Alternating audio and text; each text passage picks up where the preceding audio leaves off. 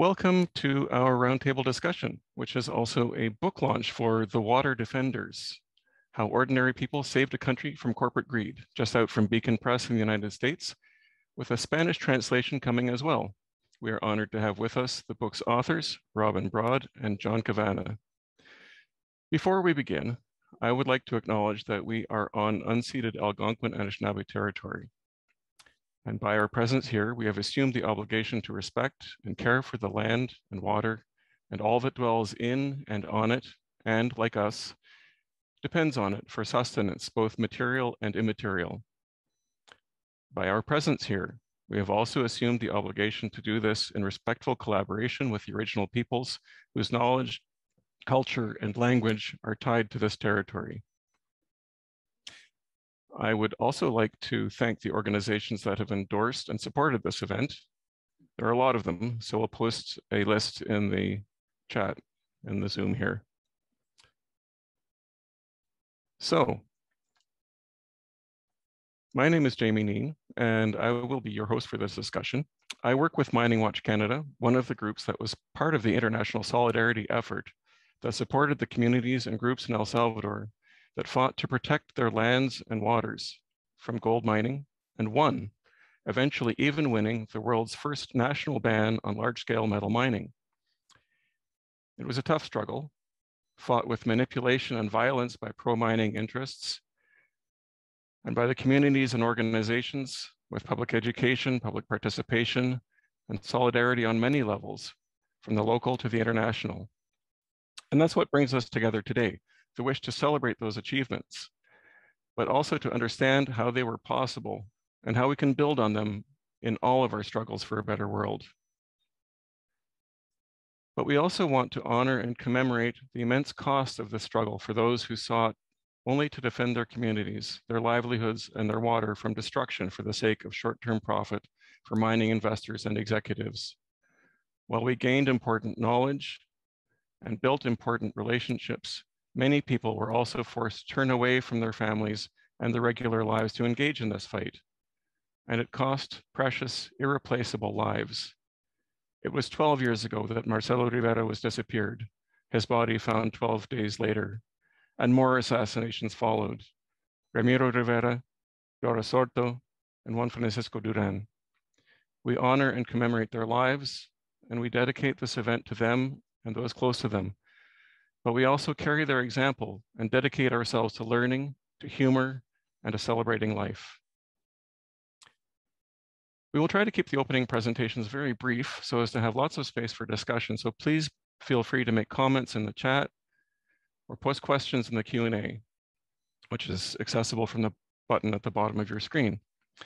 Also, since some of the event will be in Spanish, there is simultaneous interpretation, and it's accessible from the little globe icon at the bottom of the screen. Simply click on that button and then choose which audio channel you want from the pop-up menu.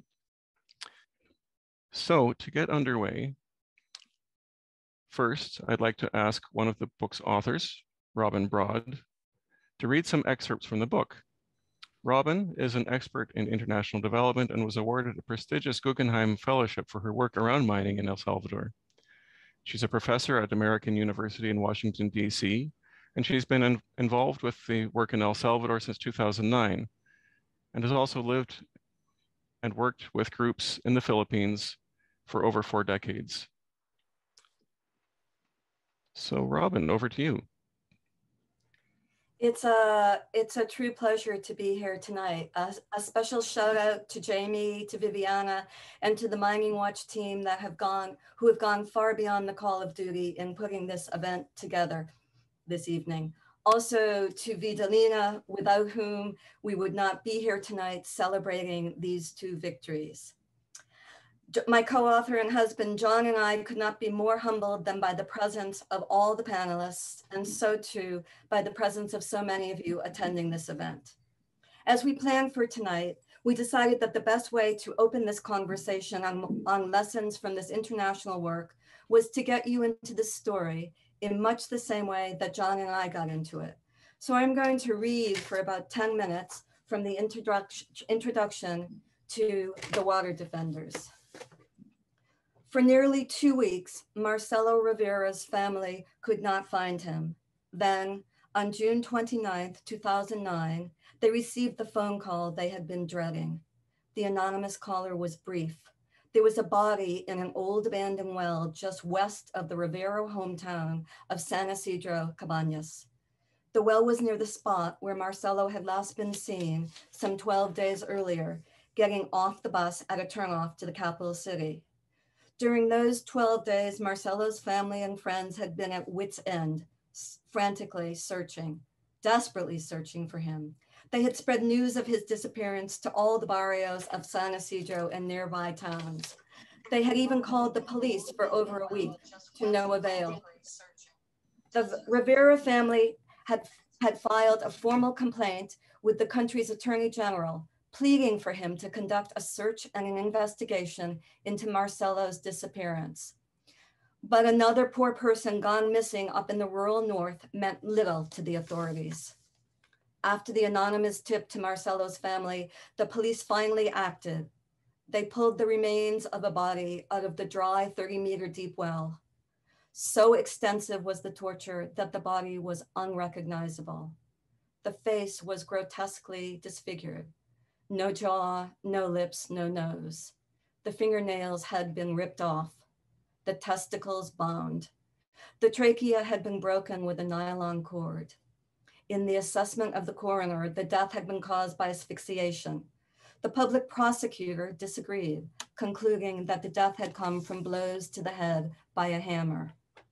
Thus, Marcelo Rivera became the first of several water defenders to be assassinated in the 21st century fight over mining in northern El Salvador. Though John and I had never met Marcelo, we have been haunted by him and the circumstances of his death ever since. Who killed Marcelo and why? Perhaps you know the difference between a tortilla and a pupusa. Or perhaps, like we had done, you are entering this story without a clue. Perhaps El Salvador is not even on your radar screen. Or perhaps El Salvador is on your radar screen only because of gangs or immigrants who trek north. But really, that does not matter. Certainly on one level, this is a story about El Salvador. At the same time, it is not just about El Salvador. This is a David versus Goliath story about a battle between a country and a foreign mining company. But it is also about how global corporations, be they big gold or big pharma or big tobacco or big oil or big banks, move into poorer communities in countries all over the world. Marcelo's story, before and after his murder, is about the struggle for clean and affordable water everywhere. It is also a story about workers and communities defending their air and land, their health and their climate, and their rights to defend themselves against corporate incursion. About how to prioritize those rights and the common good versus the usual prioritization of the profits of big corporations and their owners. It is certainly a story about gold and when and why we should leave it in the ground. But it could be about coal or natural gas or other fossil fuels, about whether we measure progress in aggregate financial terms or through the well-being of people and the planet, about who gets to make the decisions that affect our lives. To say that the water defender's story versus that of big gold holds keys to reversing the outsized power of global corporations today is not an exaggeration. You may find yourself surprised by the relevance of the strategies of the water defenders in El Salvador, whether your focus is on a Walmart in Washington, D.C., a fracking company trying to expand in Texas or Pennsylvania, or petrochemical companies outside New Orleans. Along the way, however cliched the quote attributed to Margaret Mead may have become, you may also find yourself inspired by a small group of thoughtful, committed citizens who stand up to corporate power. We first heard of Marcelo in May 2009, just a month before his murder. He was a 37-year-old teacher who directed his hometown's cultural center, an avid reader, a person who loved the theater and the arts, and a good practical joke. We heard his name because he was a leader of the main coalition of Salvadoran groups opposed to mining, the National Roundtable on Mining in El Salvador, or La Mesa. The roundtable was not well known outside of El Salvador then, but we learned of it because the group had been chosen to receive a prestigious human rights award from the Institute for Policy Studies, where John works. In 2009, the Institute selected the roundtable to honor the roundtable's opposition to mining companies eager to exploit the gold deposits near El Salvador's major river. On a warm night in October 2009, just months after Marcelo's body was pulled from that well, hundreds gathered at the National Press Club in downtown Washington, D.C. to meet and applaud the Salvadoran water defenders. Among them was Marcelo's youngest brother and best friend, Miguel. Miguel had come in his brother's place. Grief marked his face.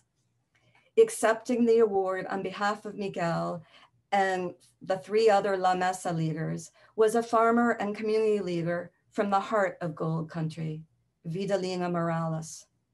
Vidalina looked small behind the podium. She at first appeared hesitant, nervous before the large audience, fragile even. Then she began to speak.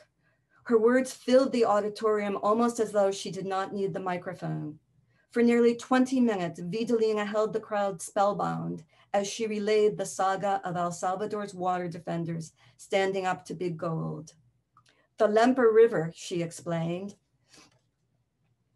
winds through the country like a snake, providing water for over half the population, water for drinking, water for fishing, for farming, water for the cities as well as the rural population. But the project of the Canadian headquartered Pacific Rim Mining Corporation at its proposed El Dorado site in Miguel and Marcelo's hometown posed serious threats to the Lempa River. Key among the dangers was the toxic cyanide that Pac Rim would use to separate the gold from the rock.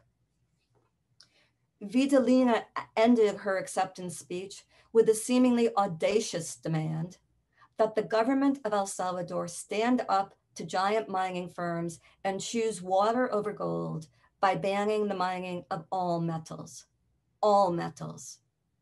Before this, she had urged the audience to follow a related legal thriller unfolding 4 blocks away to the west of where we sat, just past the White House, at the site of a little-known tribunal in Washington.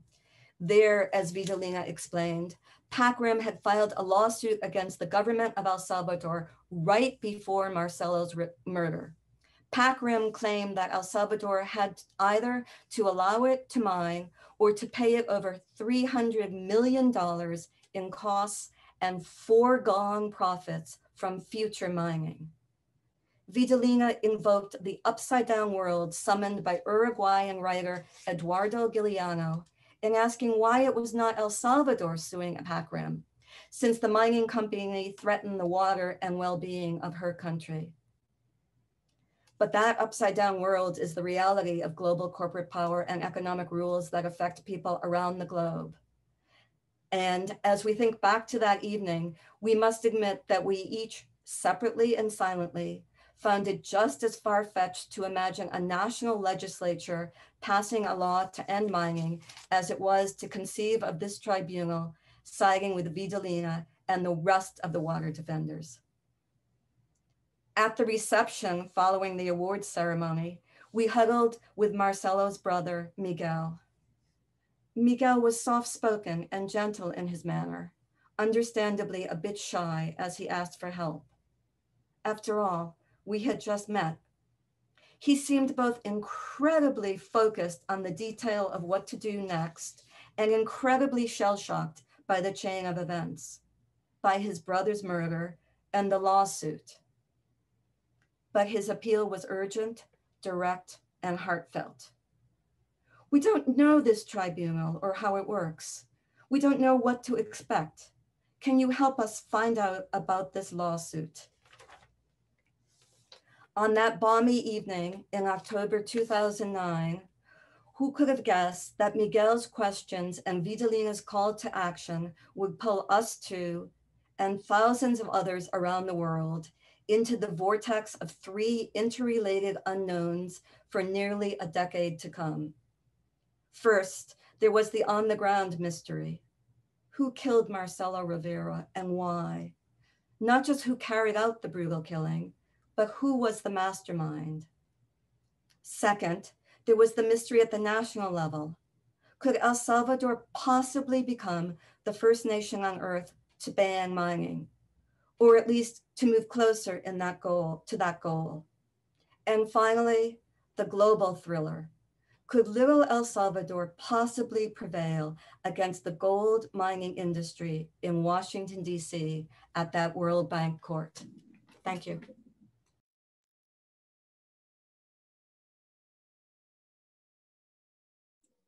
Thank you, Robin. That was marvelous. It's an amazing story, but it's also Jamie, amazing we're writing. not hearing you. Oh, I am unmuted. Oh, wait. You should be able to hear me. Sorry, got it. Beautiful. Okay. So, yeah, so thank you, Robin.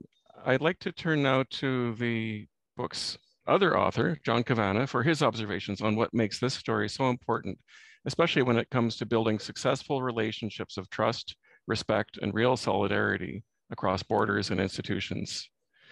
John has just stepped down as director to become a senior advisor of the Washington, D.C.-based Institute for Policy Studies, an organization that collaborates with the Poor People's Campaign and other social movements to turn ideas into action for peace, justice, and the environment. Previously, he worked with the United Nations to research corporate power. So, John, what would you say are the really key lessons on this kind of international solidarity work that you've highlighted in the book?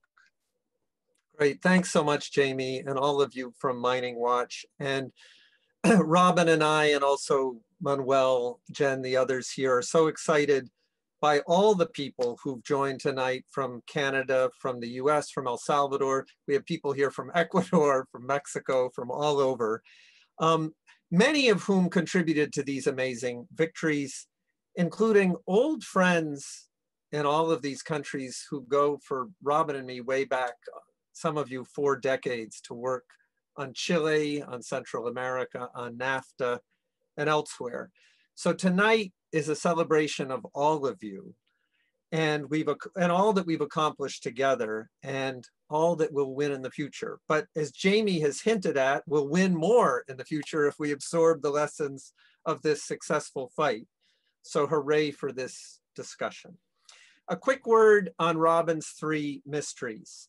So first, no, we do still not know the intellectual author, the mastermind of Marcelo's assassination. And so we honor him tonight and the others who've been killed. So that's the first. The second, yes, miraculously on the lawsuit in October 2016, there was a unanimous decision against the mining company and ordering them to pay $8 million to El Salvador. And countries almost never win in this tribunal, so that is remarkable. And finally, third, yes, on Vidalina's audacious request, in March 2017, El Salvador did become the first nation on earth to ban mining, to save its rivers in a unanimous vote in the Salvadoran legislature.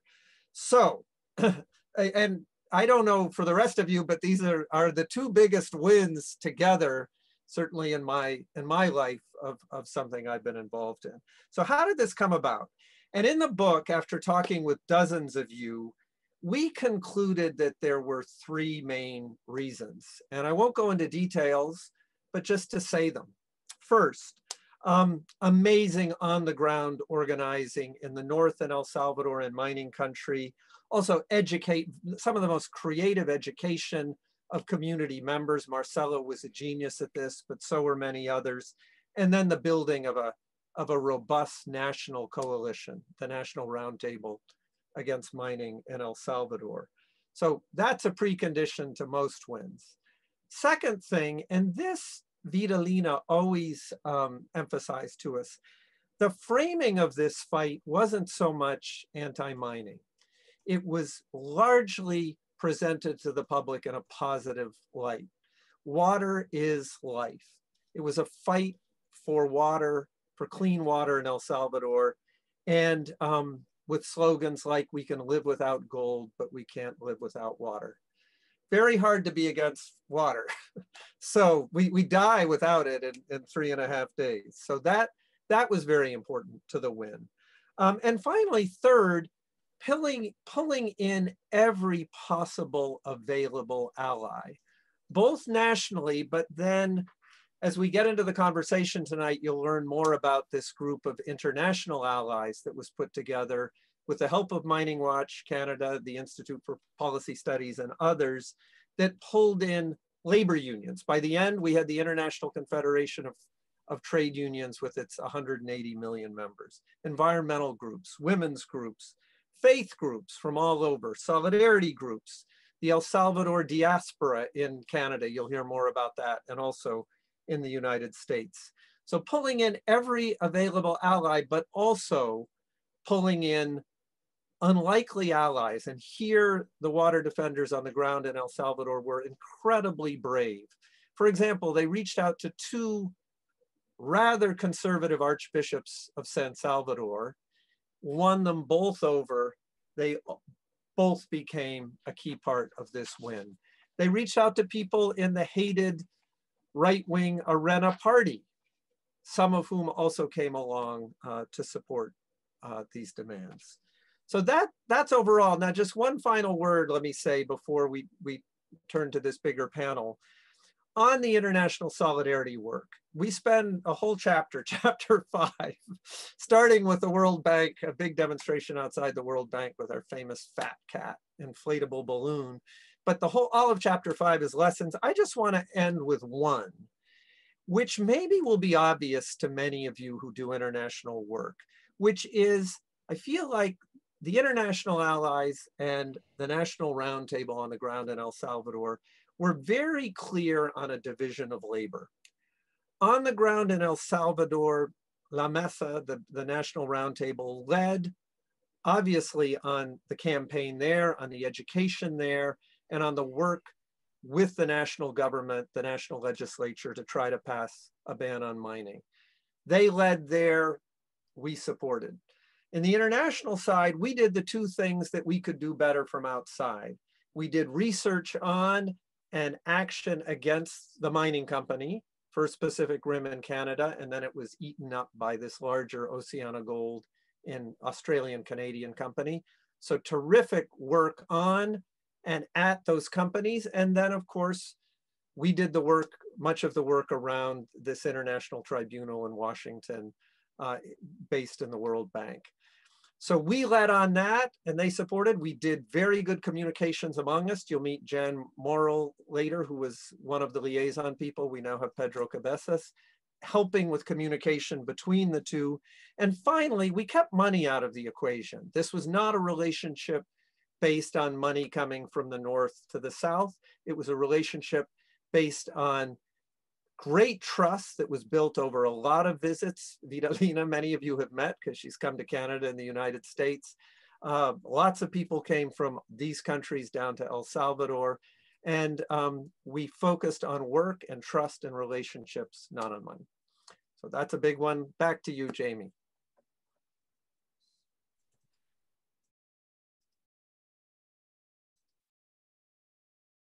Thank you, John. Thank you. That was excellent. And I hope at some point we get to see pictures of the fat cat, because it's the Stop the Suits campaign was brilliant on a number of levels. And I think Manuel will share some of those. Yeah, I think that's part of Manuel's section. Thanks. So now we would like to bring you the perspective from the ground, from the Department of Cabañas in El Salvador. Vidalina Morales is an activist. We've heard about her already from Robin. She's a human rights defender, and she's the president of the Economic and Social Development Association in Cabañas, also known as ADES, the Asociación de Desarrollo Económico Social. Vidalina has been a central part of the struggle to keep gold mining out of El Salvador, and she will be speaking in Spanish. So if you need English interpretation, please make sure to select the English channel from the interpretation, the little globe at the bottom of your screen. Voy a invitar a Vidalina que hable. I'm going to invite Vidalina to speak now.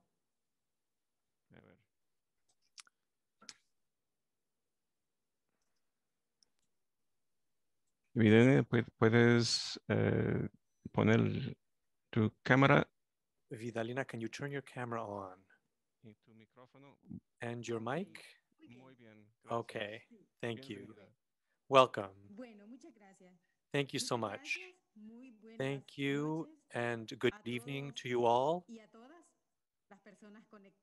Everyone connected, logged on for this event at a late hour, particularly on the East Coast. It's earlier here where I am. Well, Robin and John have already said pretty much everything there is to say, and very emotionally, I feel a lot of mixed feelings when I hear Robin read from the book. It reflects what we lived and experienced in El Salvador, very difficult moments during our struggle. As we have said before, it was a struggle of David against Goliath. We know, frankly speaking, the capacity that large corporations have, the art they have to trick and manipulate decision makers and politicians. And we experienced that in the years 2005 to, well, all the way through the period where they were arriving and settling in Cabañas, in our area of El Salvador. And I would like to concentrate my comments, perhaps repeat some things that Robin and John have mentioned. I really appreciate these two human beings. They are wonderful colleagues and friends, and they have been, as many others, working on international solidarity.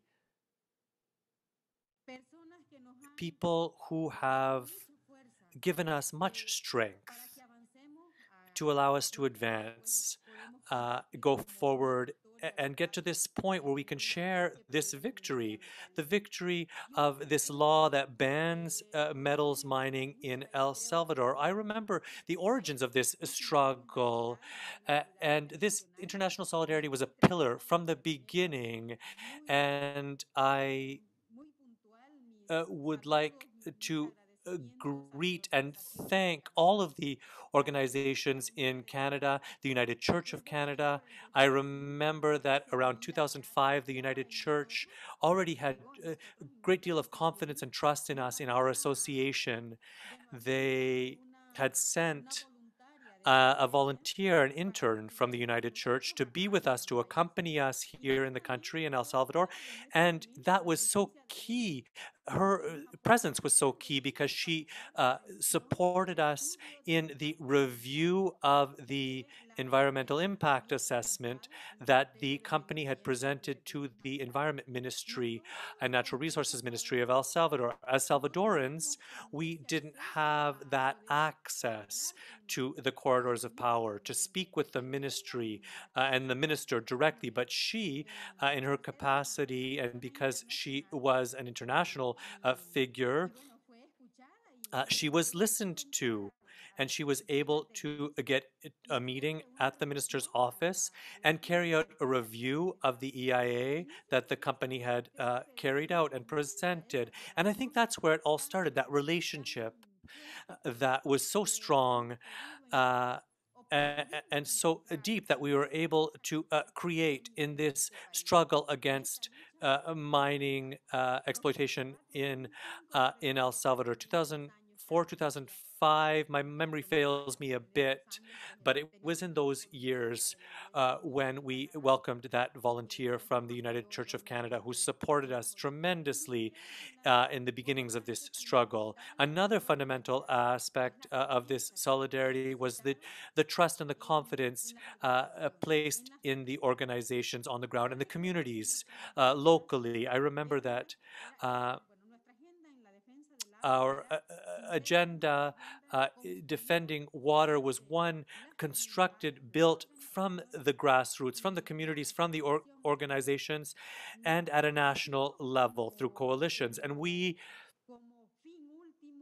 had as an ultimate objective to have to see a law passed by our national Congress, and we had various strategies to achieve that. And even though in some moments, some organizations, especially international development organizations, said we need to be more flexible around our objective, that we're not actually going to achieve a decree or a law. It might be easier to aim for something less than that. It's not very possible the government will approve something like that. And we said no.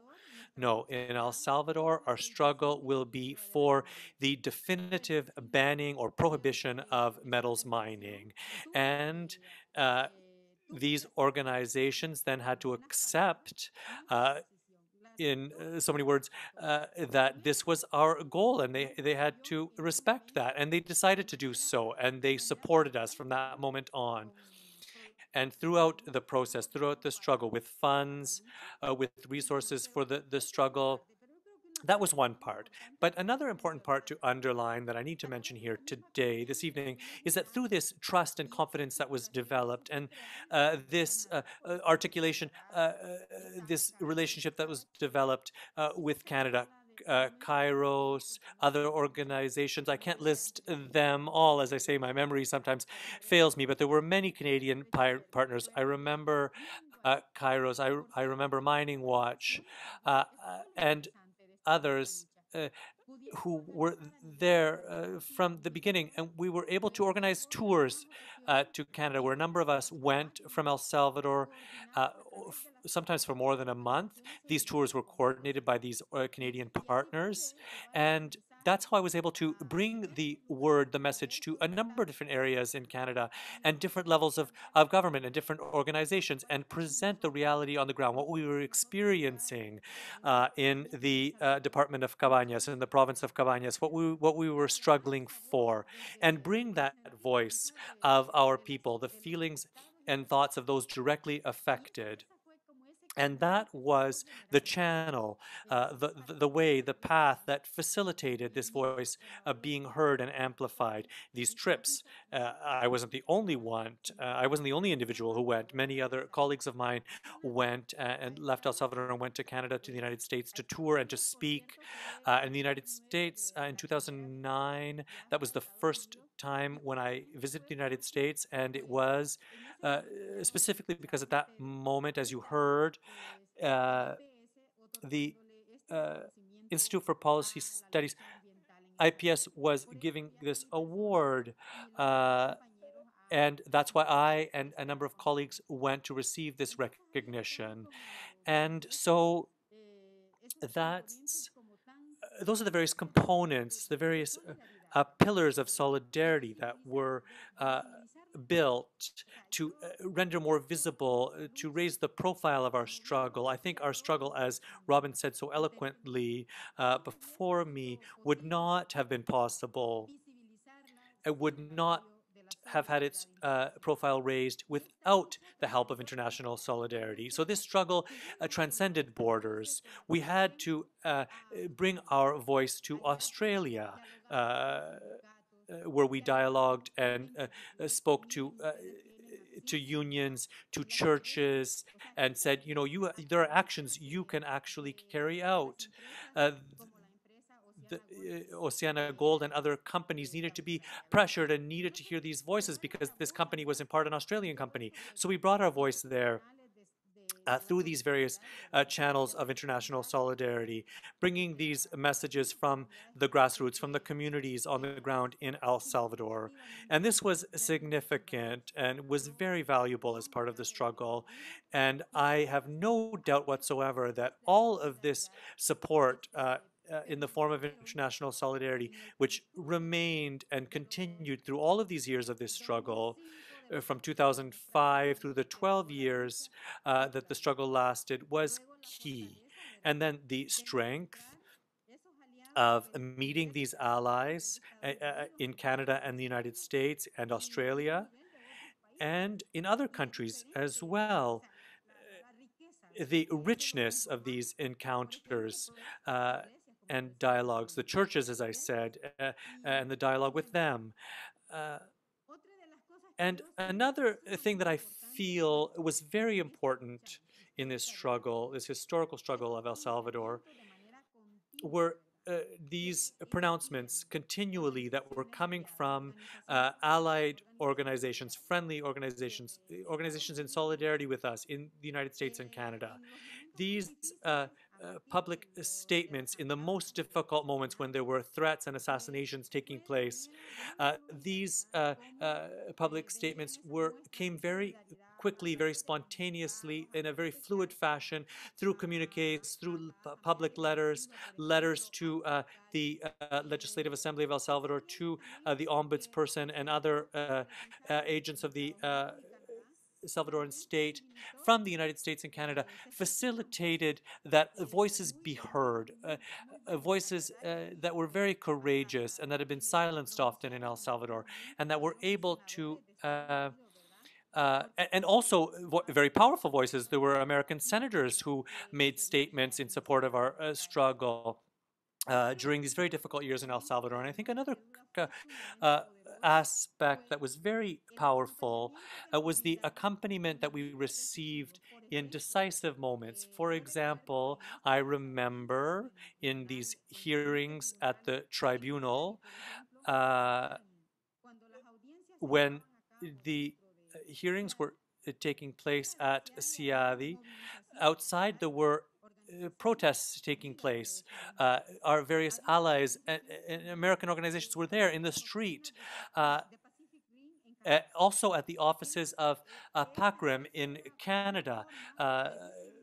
Marches were held, protests were held, vigils were held to show the support, to render visible the support that was being offered by organizations and individuals in Canada and the United States for the people of El Salvador through all of these years.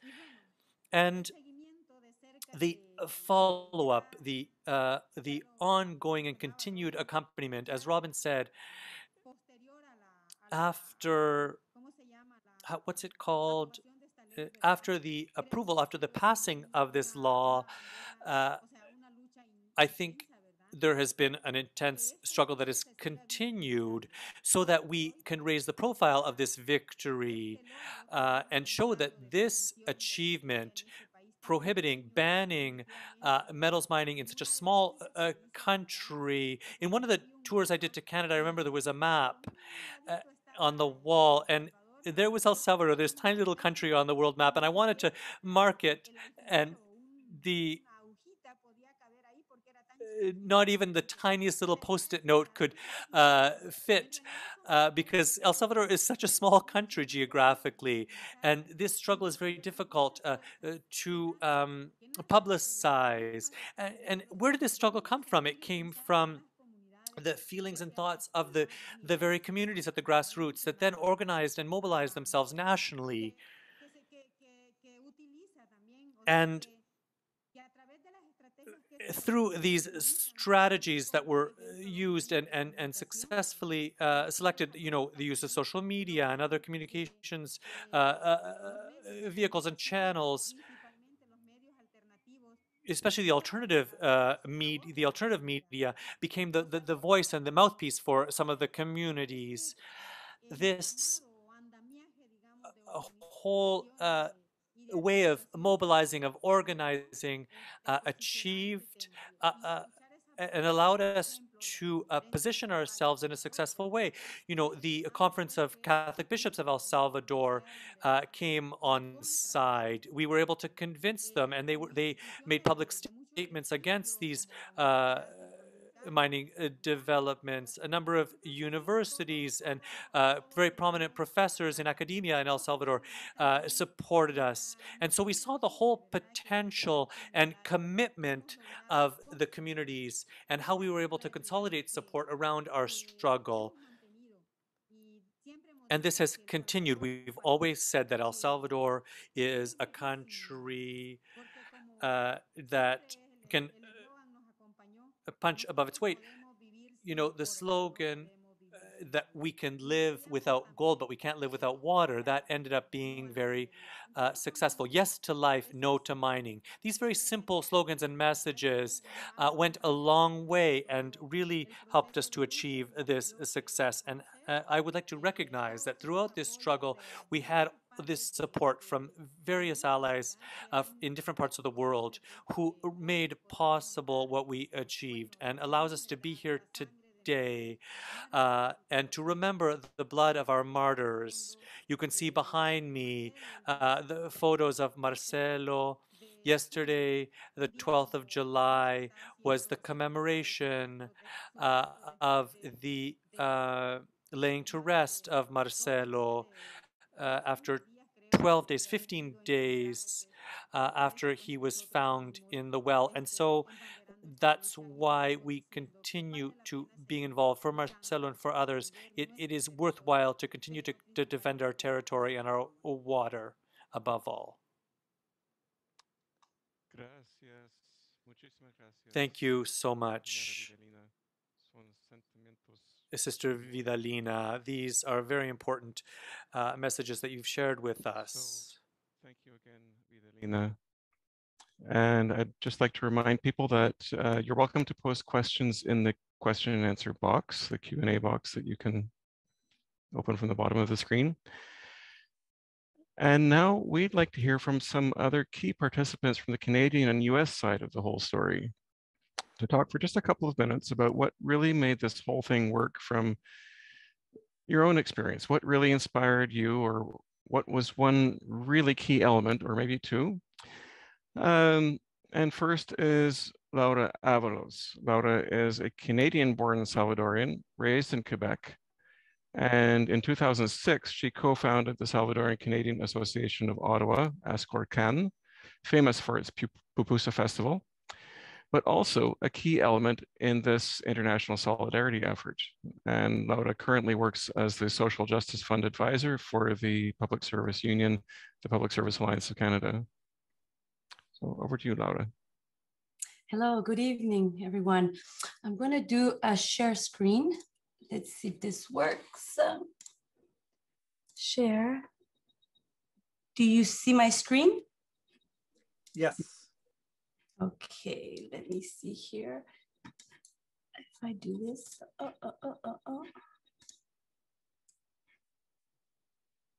Sorry about that. If you want to go to slides, we can. Yeah. I'm because of the Zoom thingy, I'm not able to. Here you go. Aha, I got it. Yes. All right. Do you see my full screen? Do you see the PowerPoint? Yes, we do. Picture? Yes. Okay. Nothing else, just that? Yes. Okay, great. Thank you. So Perfect. yes, thank you so much, everyone. I was asked, it's an honor, a true honor to be on this Zoom with Vidalina and so many of the comrades that we are involved for over a decade in this fight for water, for land, for the protection of nature and of life in El Salvador. And I was asked to talk about, first of all, what inspired us. And I want to acknowledge and share with you what inspired me and my community, and dedicate my presentation to all the abuelitas, mothers, padres, fathers, youth, students, compañeros, that with their lives fertilized this struggle and paved the way for our successes and gave so many fruits. And especially, I want to dedicate a thought to Dora Soto, along with her compañero Marcelo. She was also assassinated in 2009.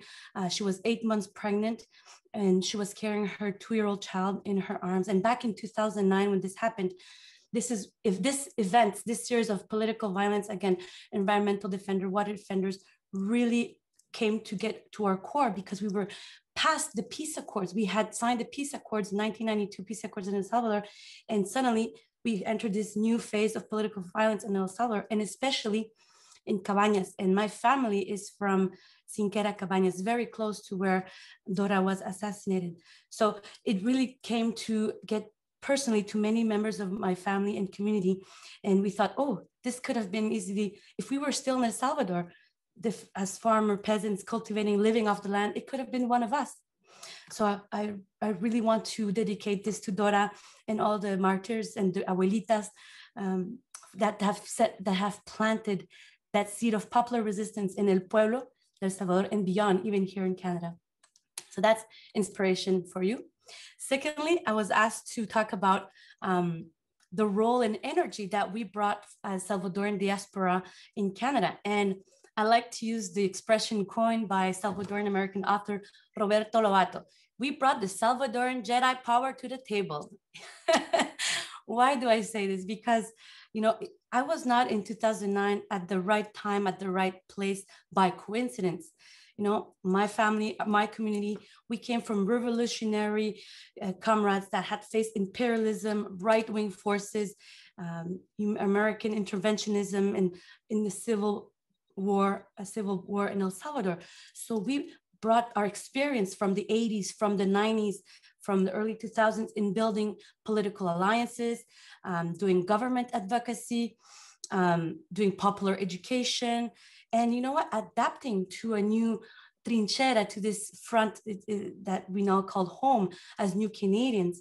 And as Vidalina said, this was truly a David versus Goliath war 2.0. So we had been there before and we had successes. So we brought that to the table. So that's why in 2009, when the headlines started to come out here in Canada, and we learned that the company was Canadian based, our board of directors at the time leading the Salvadoran Canadian Association, ASCORCAN, we right away understood our role, an important role that we could play in this lucha, in this struggle for the environment and water in El Salvador. So concretely, we had 5 different roles. Quickly, first, representation and spokesperson on behalf of the Salvadoran Canadian community in Canada. We could be, with authority, talk to Canadian authorities, government officials, and to our allies. We also, secondly, had a role in educating and advocating not only our community, but politicians, members of parliament, government officials here in Canada that were not aware necessarily of the details of what was at stake in El Salvador and Canadian investment in the country. Third, by being president in this Canada-El Salvador chain of solidarity, we also brought legitimacy to the call for Canadian corporate accountability and its companies abroad, specifically in this case by Canadian-based Pacific Rim. 4, we also were able to articulate on behalf of our diaspora actions of solidarity with diaspora, community-based Salvadoran, you know, the soccer players, church groups, folkloric dance, you name it. We involved, behind us, there was all these little groups of Salvadorians selling tamales, signing petitions. We were able to coordinate and reach across Canada. I met Salvadorians from Edmonton, Vancouver, Toronto, Montreal, you name it. It was really interesting that we all came together. And fifthly, use our people power. You know, Salvadorans were known to have a strong sense of community, of family, of solidarity, and we're good networkers. We are social people. So, you know, that's how a Salvadoran knows somebody, another one, and everybody knows a Salvadoran. So that's how, en fil en aiguille, I grew up in Quebec. We got involved in the National Canadian Coalition called America's Policy Group that is still around today. And we met amazing organizations that are here on this panel, like MiningWatch, Salvaide, PSAC Social Justice Fund, the United Church. And we ended up sitting at the table as a voice of the diaspora on the International Alliance Against Mining in El Salvador. So these were the ingredients. Now, what did we do? You know, we are Salvadorans, we're known to be working people. We don't sit around, we like to work. So concretely, what did we do? Well, first of all, we use one of our secret weapons, las pupusas. So if you don't know, it's a tortilla, which is filled with cheese and pork, more typically, with also beans. Well, anyways, we used our festivals, our platforms, our community-led events to go to our community and raise the issue about what was going on about a Canadian mining company suing the government of El Salvador and going against the will, the people of El Salvador. How outrageous, isn't it? People between 2 bites of pupusas and elotes locos said, yes, this is outrageous. Where do I sign the petition? Where can I call my MP? paying more attention about the news about this case that, you know, covered many years. So our community was very much engaged in this approach. We also had days of action, rallies on Parliament Hill, where we joined forces with politicians. In this case, we had allied with Liberal MP John McKay, also from the NDP, Paul Dewar, and we had many rallies, and we joined a national campaign.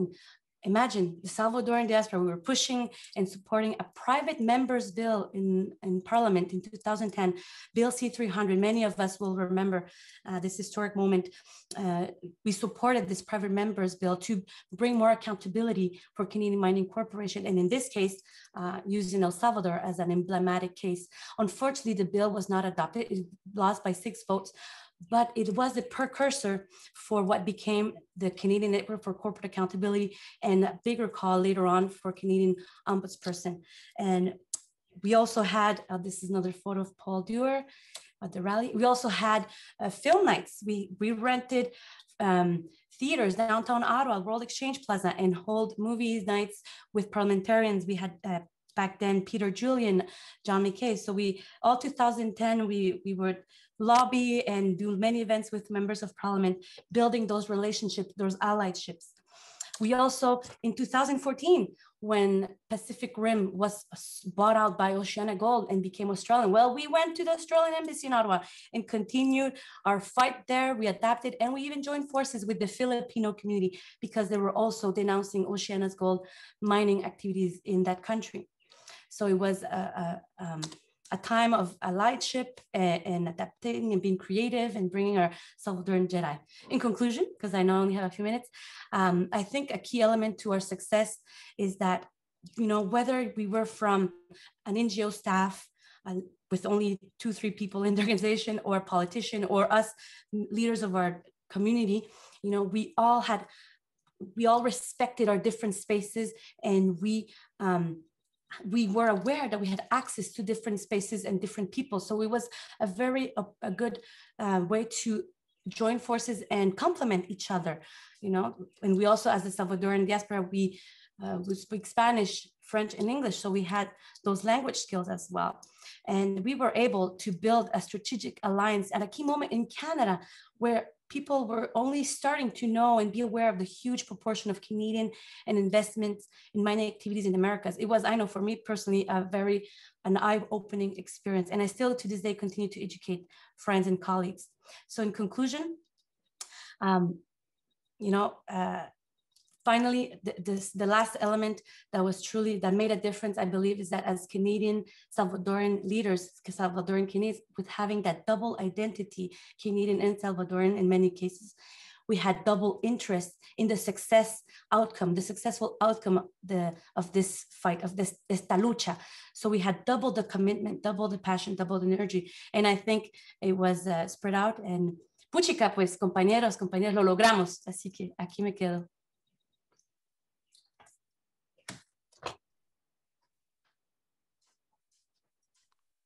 Thank you, Laura.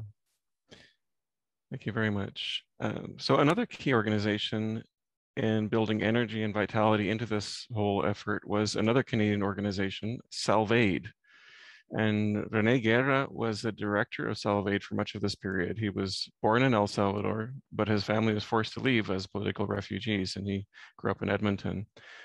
René is a co-founder of Canadians Against Mining in El Salvador and was privileged to support the Salvadoran anti-mining struggle as part of Salvaide for 5 years.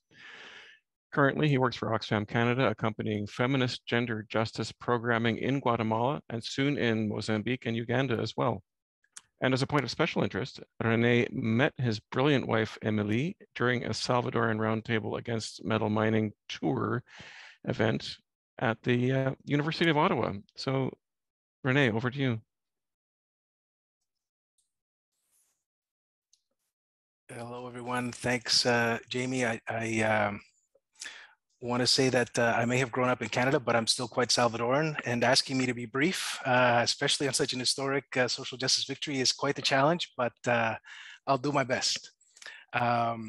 Before that, I do want to quickly say that it's so great to see and hear Vidalina again. I hope that she's forgiven us here in Ottawa during one of her visits to Canada for lodging her in a house with a giant, very menacing dog that's actually quite friendly. But she was a little bit terrorized after that experience. It's actually also great to finally meet, quote unquote, Robin and John visually. All our conversations over those years were teleconferences, so over the phone. So this, I believe, is the first time I've seen them live. So I want to tell you too that I thoroughly enjoyed reading your book. I encourage everyone to go out and get it. It's a great read. It brought back wonderful memories, and I also learned things I never knew. So thanks to both of you for your solidarity throughout that beautiful struggle. Going back to your question, Jamie, there was lots to motivate making this work. Laura has mentioned several things that I share. On a personal level, I would add that specifically as a Salvadoran Canadian, indignation was a great motivator. Robin and John do such a great job of laying out how ludicrous this Canadian mining company, Pacific Rim's position was in the face of overwhelming Salvadoran popular opposition. And to boot, they wanted to extort a bunch of money, millions of dollars from Salvadoran public coffers. It was outrageous, and it caused righteous indignation.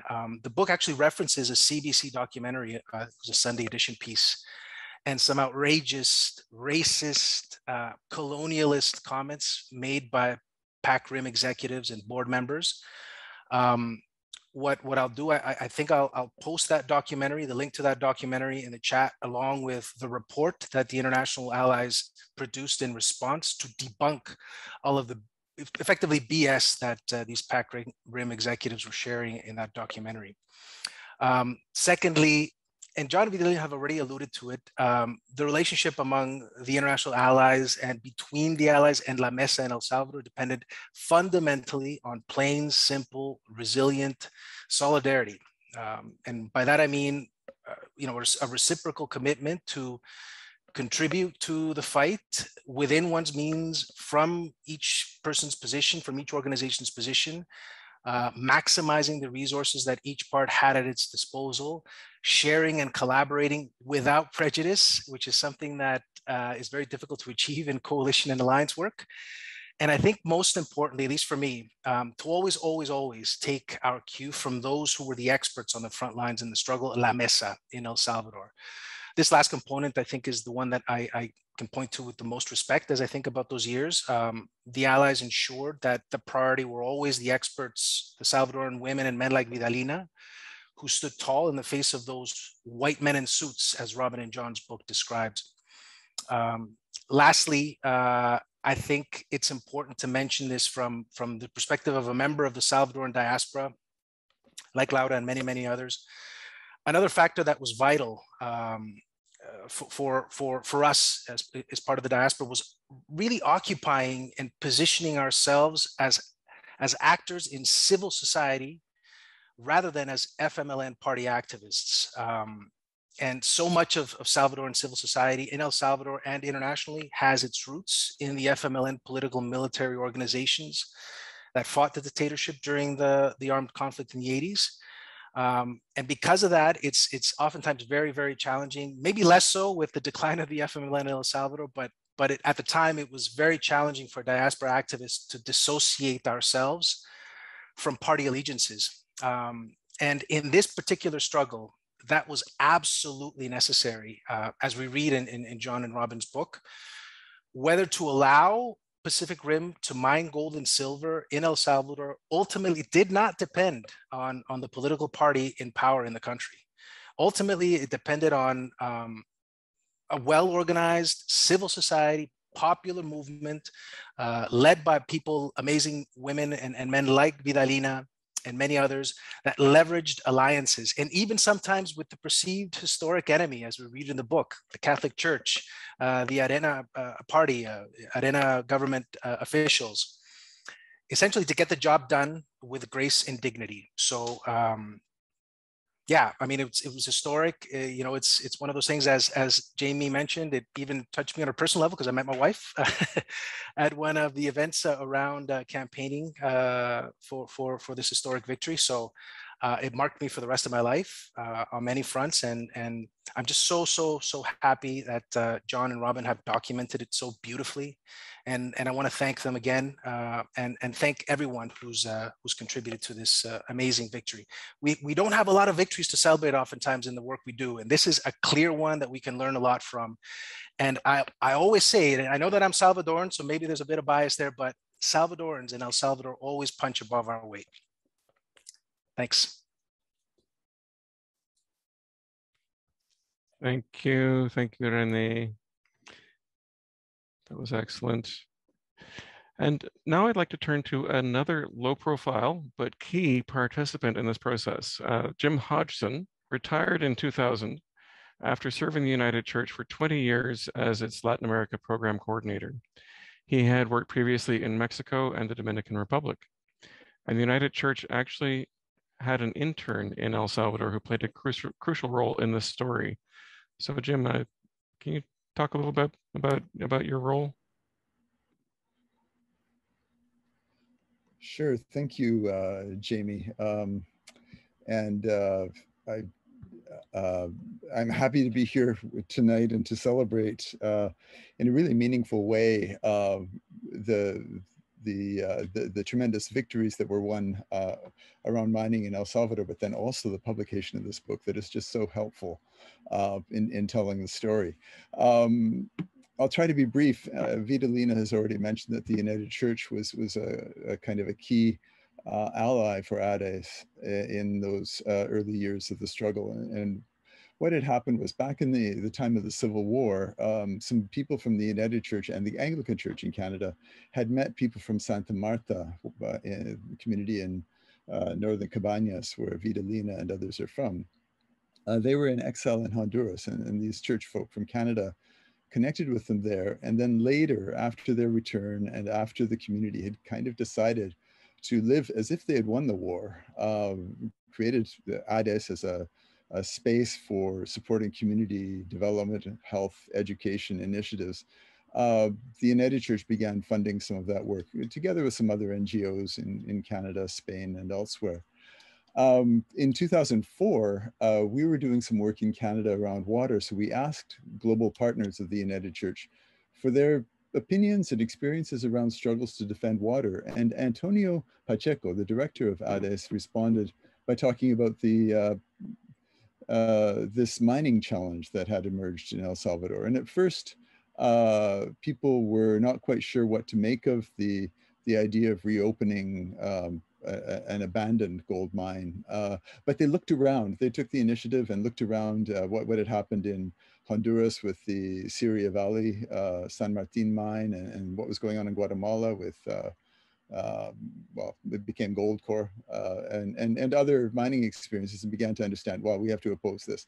So then they looked at what to do. So in that same period, ADES had asked the United Church for some support around its agricultural work, and we found a agricultural scientist whose name was Barbara Fraser, now Barbara White. Sorry, Barbara, my goodness, Heather Fraser, now Heather White.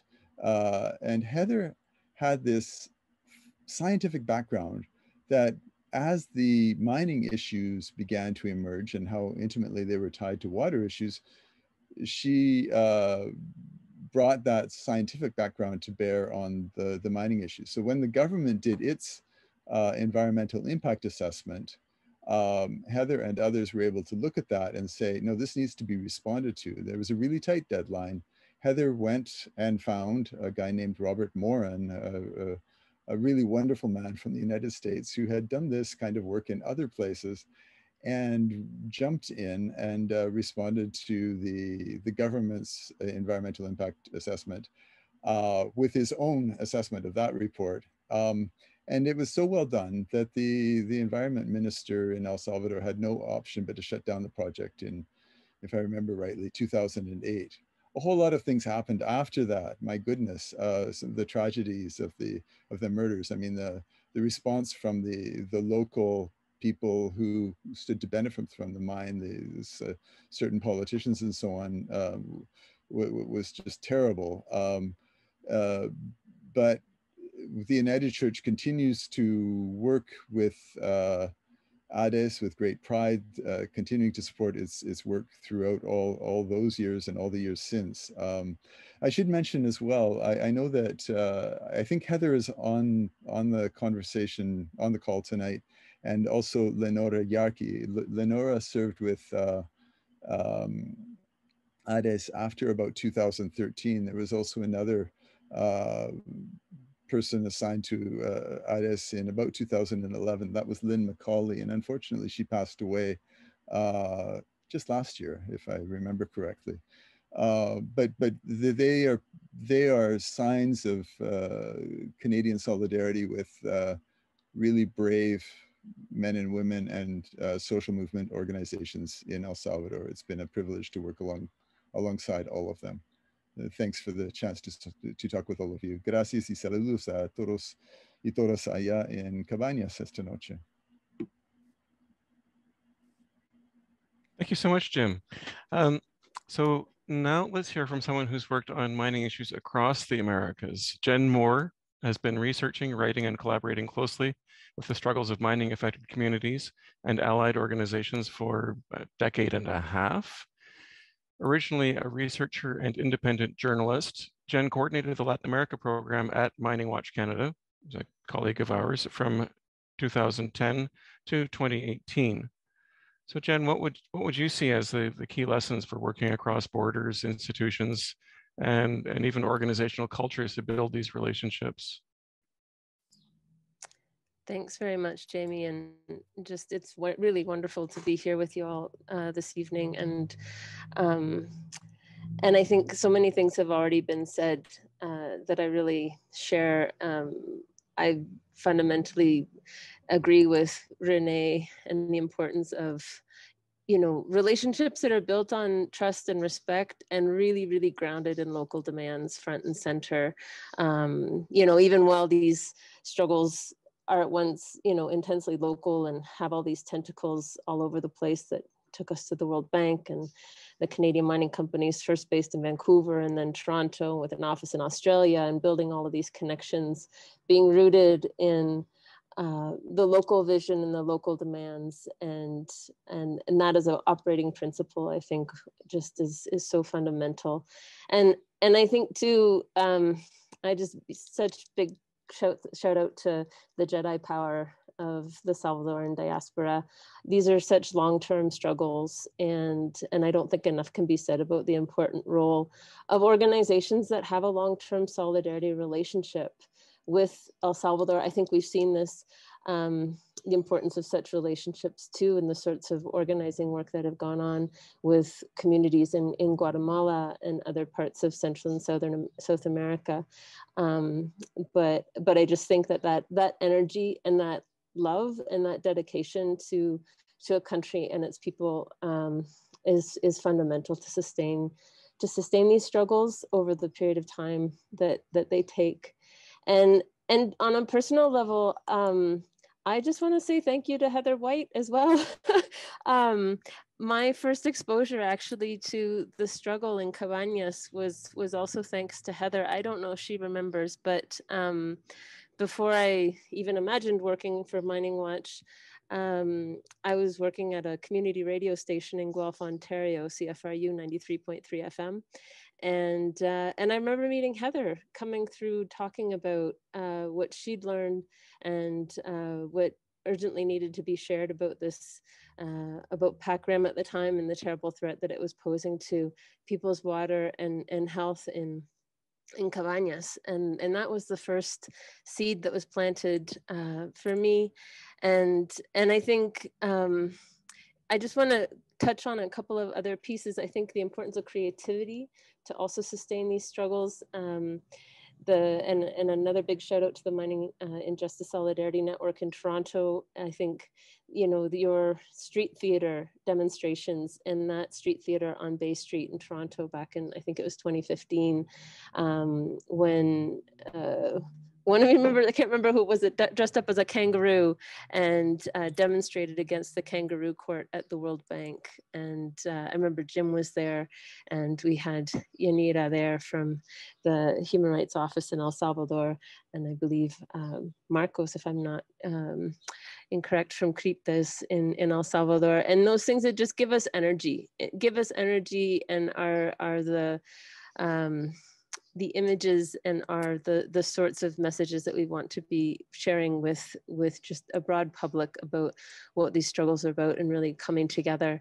And then just the importance of relationships again, that I think one of the things that mining justice networks have done well, in addition to long-term relationships, but is building those networks widely. And the one story that I don't think we've touched on yet, and that came up towards the end of the story and the end of John and Robin's wonderful book, about after OceanaGold lost its arbitration suit against El Salvador, space opened up for Salvadoran partners to mobilize again for the ban against all metal mining, the ban on all metal mining, and the long-standing relationships that amongst the international allies, not only in El Salvador, but also in the Philippines, where OceanaGold has operated for decades. Its Didipio mine, which has been very destructive on the communities there, meant that we were able to facilitate the visit of the governor of that province, where OceanaGold has its mine, to El Salvador. And Catherine Koumans, who works at MiningWatch, and Robin and John, who've spent many years working in the Philippines, had these relationships, and were able to mobilize this connection to send the governor along with his engineer to El Salvador to debunk these claims that OceanaGold was spreading in the country about how it would carry out more responsible mining than Pacific Rim ever could. And as I recall, and perhaps John and Robin could correct me, I don't think we could have quite predicted or planned just how good the timing was going to work out for that visit when we started organizing it. But it ended up being sort of a serendipitous and really vital contribution in the final debates over the mining ban, and the power of hearing directly the firsthand accounts from the governor and his engineer about the real devastation that the Didipio mine had caused in the Philippines, on the eve of the historic passage of the mining ban in El Salvador. And I think, as I understand, the results of which have also very much fortified the resistance in the Philippines, and OceanaGold's failure to renew its operating permit there. So I think just a real testimony in these struggles to, you know, what can happen, and the importance of what can happen when we build these long-term relationships based on trust and respect, really grounded in local demands. Thanks. Thanks, Jen. And I want to go now to actually a colleague of yours now. Manuel Pérez Rocha is an associate fellow of the Institute for Policy Studies in Washington, and also an associate of the Transnational Institute in Amsterdam, which sounds physically awkward. He is a Mexican national who has led efforts to promote just and sustainable alternative approaches to trade and investment agreements for 2 decades now. He's also a regular writer for Mexico's La Jornada. So Manuel, can I ask you to give us a couple of minutes of your thoughts? Thanks.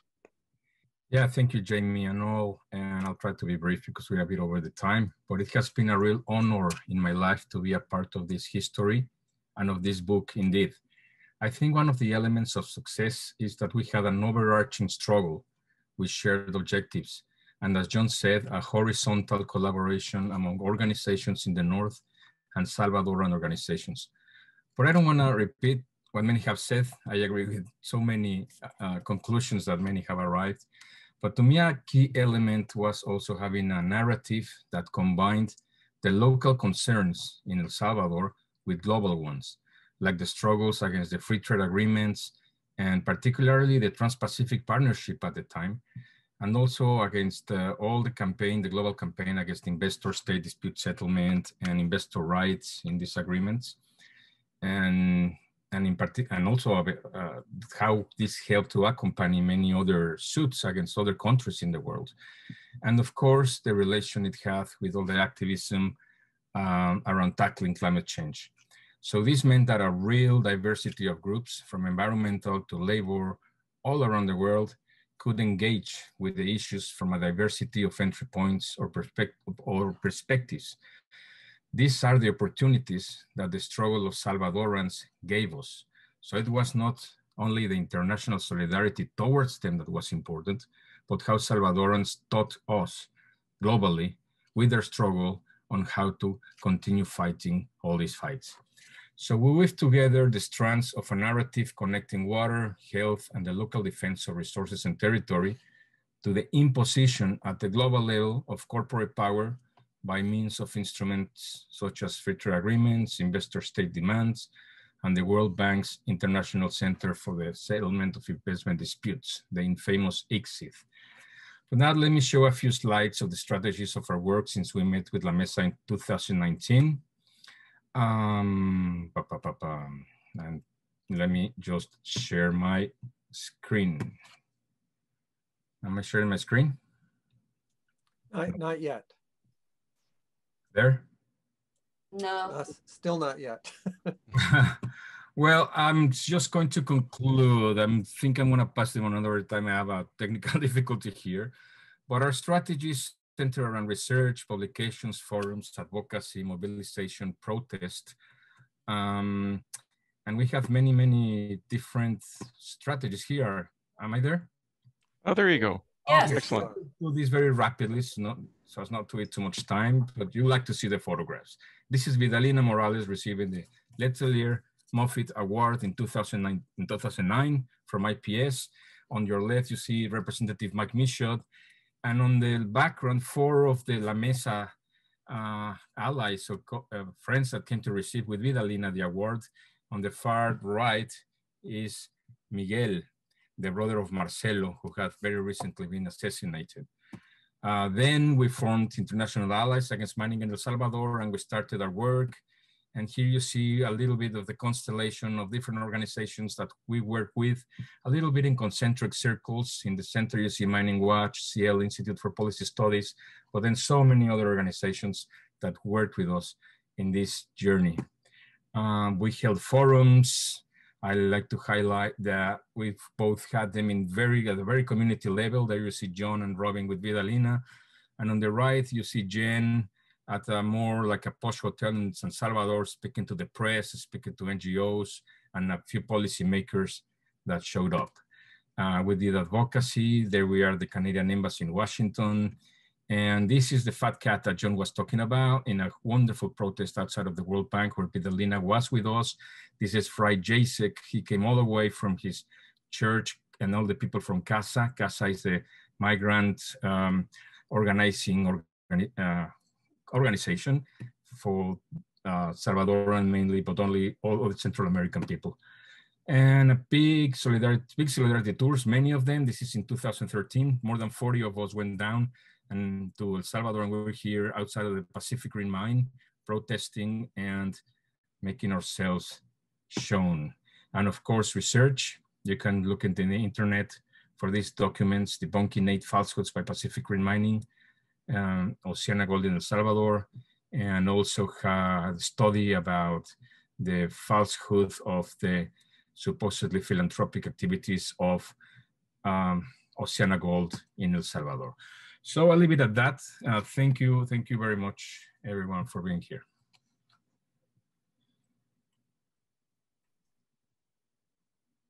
Thank you, Manuel. And that's great to see some of those pictures and see all of this happening. You know, I think it's a bit of a memory for some of us, but it's also, I think, helpful for everyone to see that the kind of diversity and as Jen mentioned, the creativity, the energy behind all of this that you know, as was said, was really key to making things happen. So we have a few people here who I think will be really good to have a few comments from. We've only got a few minutes left in the time that we'd allocated, but I'd like to ask Heather White, whom Jim had mentioned, and Jan Morrill, who's also in the middle of this for many years, working for the National Roundtable, the Mesa Nacional, and also Leonora, who Jim had mentioned. So if any of you would like to add some comments, that would be fantastic. Just, how did that happen? What really, hi Heather, what really made a difference, Hi, I am, may I speak? Go ahead, please. Yeah, I'm just thrilled to be here. This is such an exciting time. I have the book, I read it very quickly.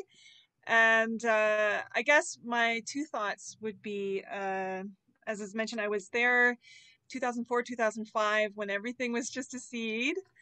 And I think the lesson that I carry from that experience is that sometimes you just don't know how things are going to turn out.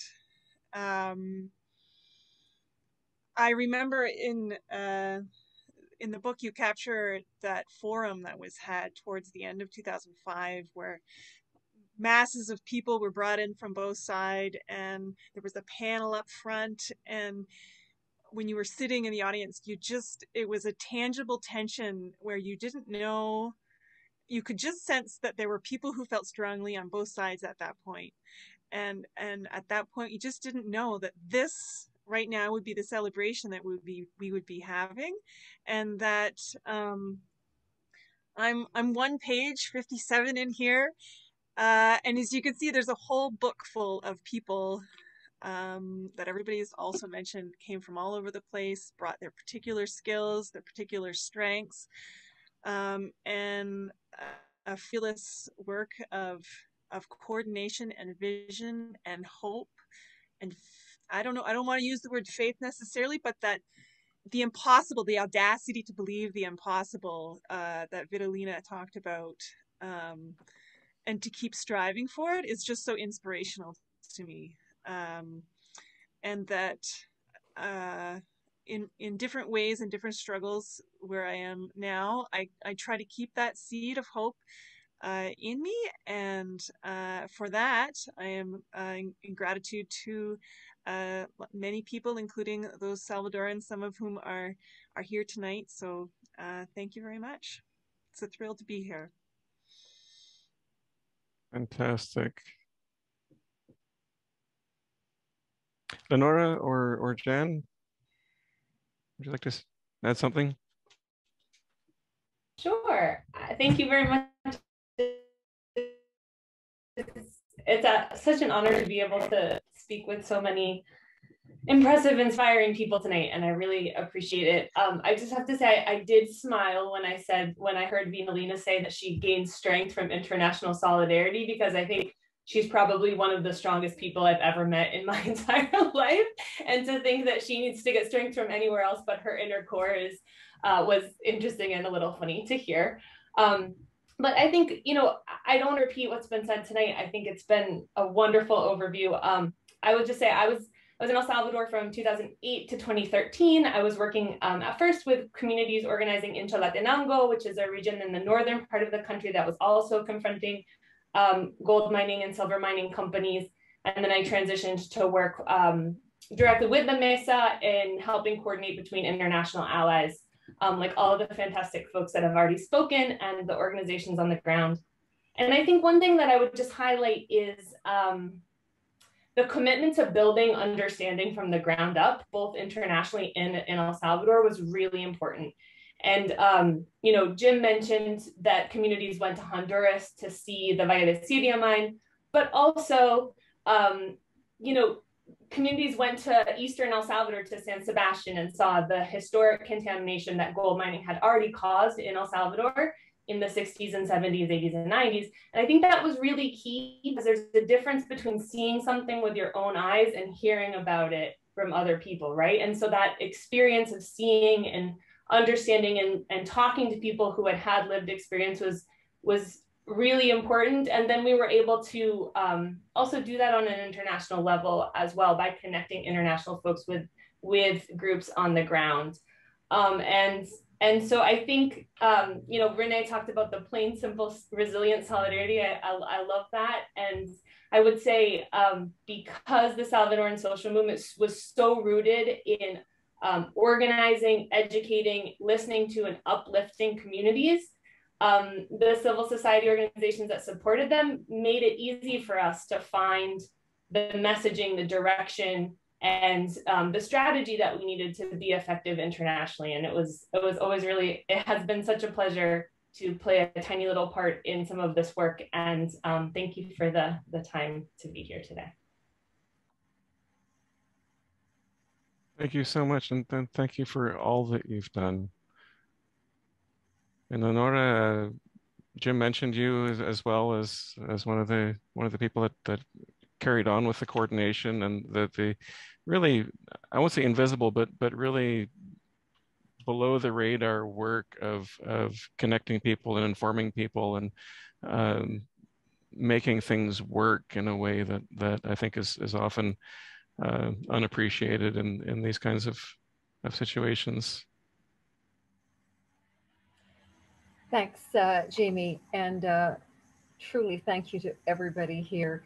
The book and all the organizations, both around the world, but particularly in El Salvador, I think we're really showing that international solidarity right now, right here, and that's great to see. I'm from Edmonton. I was in El Salvador for a year, 2013 to 2014. Had the pleasure of living in Santa Marta and having Vidalina share her office space with me. And grew to know and love her very, very much. When the United Church sent accompaniers, I really wondered what my role would be. It's like, so Jim, what am I really supposed to be doing here? Well, you're accompanying and you're building relationships. And I thought, well, that's something I can do. Yeah. And it was truly wonderful, such that the impact from how they worked, how people treated each other, just ordinary people getting on the bus to go to a rally and me just going along with them and walking with them, listening to them, hearing from them, not coming with, quote, all the answers, unquote, as an international, but truly being there as somebody who was to learn, but also to take back what I needed and tell Canadians about it. And not only Canadians, when I traveled to other places, I started doing that as well, telling them about it. I will say that one thing that's come out of it for me is that more recently I was in Guatemala at the San Flores, the mine just across the border in eastern Guatemala, and who are also struggling with issues there and with murder attempts, et cetera, et cetera. So, I mean, this all continues, of course, in the Philippines and other places as well. So what I've learned, I'm trying to bring to other places, but I truly am most grateful to the United Church, to all the organizations here, to John, and to, I'm sorry, I forget the first name of the author because I haven't bought the book yet. Thank you so much for all of this. And just thank you, everybody. A pleasure. Thank you, Lenora. And thank you all. Thank you to our audience. This is such a rich discussion, and I hate to have to bring it to a close, but we are at an end of the time that we had allocated, but there's so much to explore and learn. I'd like to ask all of our panelists to come back on camera, if you would, because I'm going to propose a toast to Marcelo Rivera. And because Marcelo did not drink alcohol, but also because the whole struggle this whole struggle was about the water. This was about clean water, adequate water supplies, you know, the sanctity really of, and the importance of water in our health, our ecosystems, and the sacrifices that people made to defend the water. It is the title of the book, The Water Defenders. And so I'd like to propose a toast in memory of Marcelo Rivera and all of those who have struggled in this long and remarkable story. Jamie, can I say one thing in half a minute? Manuel, dale. Solamente un aviso que el libro va a salir en español pronto. Ya tenemos un arreglo con una editorial. The book is about to be published in Spanish. We have arranged it with the Mexican publishing house. It's being arranged. It will be in Spanish. Thank you. Cheers. Cheers to life. Life to water. You're all invited to Washington to demonstrate in front of the World Bank anytime you want. And they've relocated this tribunal, ICSID, across the street from the Institute for Policy Studies. So you can hang out at IPS and demonstrate during the day. Very convenient. Very convenient. So again, thank you very much to our guests and especially to the co-authors of the book, John Cavanagh and Robin Broad, and a reminder that the book, The Water Defenders, How Ordinary People Saved a Country from Corporate Greed, is out now from Beacon Press. There's a link in the chat, but you can also find it easily enough, I think, online. And if your local independent bookseller doesn't have it in stock, they will, I'm sure, be happy to order it for you. Special thanks also to Vidalina Morales for joining us from El Salvador. And a very special thank you to our interpreters, Marta Singh and Michael Cardy. And again, I'd like to thank all the groups that have endorsed and supported this discussion and this long process. We saw Manuel's schematic there of all of the groups, but we've got a long list of groups that came on board to help support this event and to support the book. It's a long list, so it's you'll see it in the chat again. And remember, if you're not already plugged in, you can keep informed and perhaps more importantly, engage in more discussions on these topics by connecting with these great organizations, whichever ones are closest to you or closest to your own focus, your own work, your own interests, to carry on with this learning process and to carry on building a better future. So thank you all, and I think we have actually addressed most of the questions that were posted in the Q&A. So if there's anything left over, feel free to communicate with me at MiningWatch or I think probably anybody here. So thank you again, thank you, and good night.